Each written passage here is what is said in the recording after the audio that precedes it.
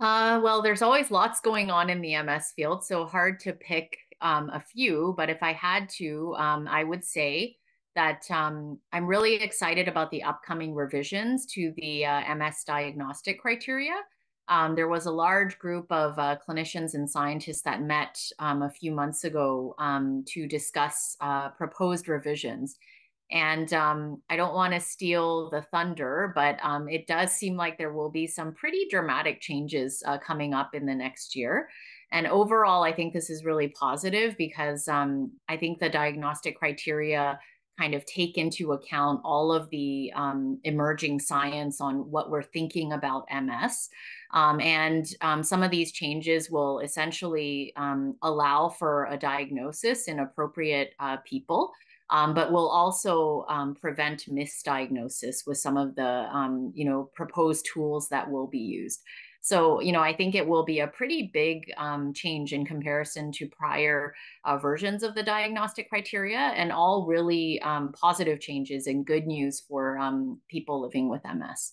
I think the world was a bit disappointed with the very high level results that were reported for evobrutinib, which is the first BTK inhibitor that's been tested in people with MS. But we're still very excited about that class of therapy.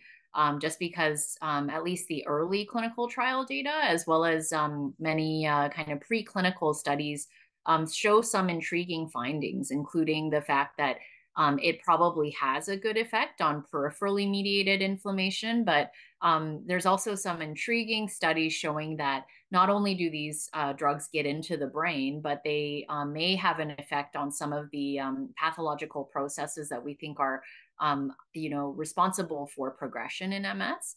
And so this year, we're due to hear likely the results of the second BTK inhibitor that has been widely studied in MS, which is tolebrutinib. And tolebrutinib was studied not just in relapsing MS, but in a dedicated trial of primary progressive MS, as well as a dedicated trial of non-active secondary progressive MS. So it's likely that probably within this calendar year, we'll be hearing results of at least the relapsing MS clinical trials. So there were two of them, Gemini 1 and 2, as well as the non-active secondary progressive MS clinical trial, which was called Hercules. So I'm actually really, really excited about that just because, I know that the literature is evolving about how we classify MS, but the fact that there was a dedicated study looking at tolebrutinib in non-active SPMS, and this is kind of the area in the field where we know there is a huge unmet clinical need. So kind of keeping my fingers and toes crossed that hopefully we'll see an effect, just because this would be so meaningful for people living with MS. So that's really kind of the trial that I'm most excited about. But there's many other emerging therapies, including CD40 ligand and other therapies that are earlier on in development. But hopefully, we'll continue to hear interesting results about those therapies.